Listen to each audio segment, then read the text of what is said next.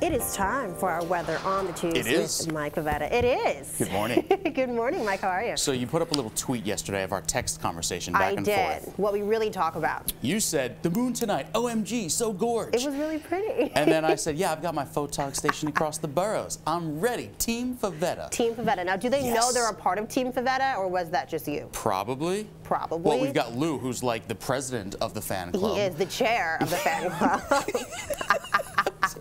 We don't rehearse this. I mean, this is all off the cuff. And when you've got a sunrise as beautiful as this, yes, he gets the Chairman of the Board award. A really beautiful scene right here in the Bronx. The gulls there in the background.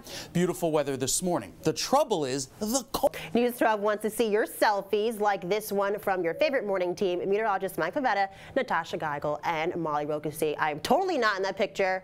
Guess we'll take one later, but you can upload them at news12.com, and we may even use them on the air.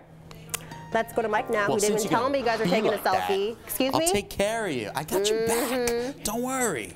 I think you should go to our selfie that we took last week. That's what I'm pulling up right now. Oh, you are? See, the thing was, because this occurred so early in the morning, my eyes weren't even open. You clearly saw that in the picture. And we had, of course, Brittany Miller was still coming into work. So the Nice picture one. that you Nice were one. so excited to see, there you go. There it is. There's my your little selfie. selfie. Okay, now I feel better. All right, good. Are we done now? We had quite. You can do the weather now. It's fine. Thank you. We had quite a pretty evening last